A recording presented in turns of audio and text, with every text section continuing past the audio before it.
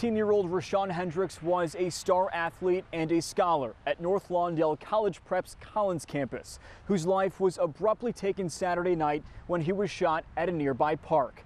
Rashawn's basketball coach tells ABC7 there are no words to describe the grief this school is facing. I've been broken for the last 48 hours.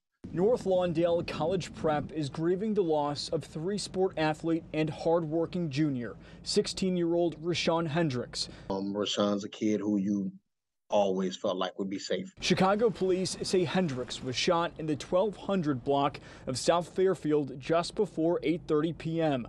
Police say two people got out of a dark-colored sedan and opened fire. Hendricks was taken to Mount Sinai Hospital, where he died. A 13-year-old girl was also hit in the shooting and is listed in good condition.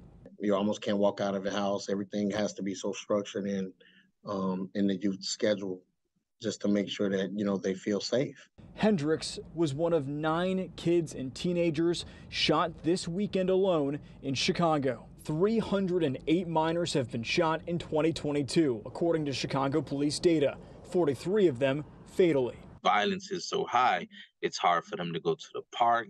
That's Sam Castro of the Institute for Nonviolence Chicago, a nonprofit working to combat gun violence in the city.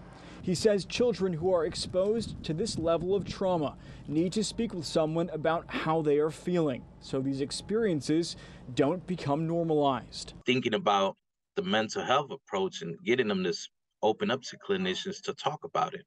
I think about myself, and I got shot at the age of 3. I never talked about it. I never released that until I got older. As North Lawndale mourns together, Redmond says love is what will heal this heartbroken community.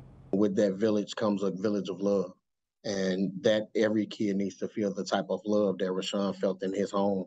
Chicago police say following the shooting death of Hendricks, no one is in custody, and Area 4 detectives are investigating.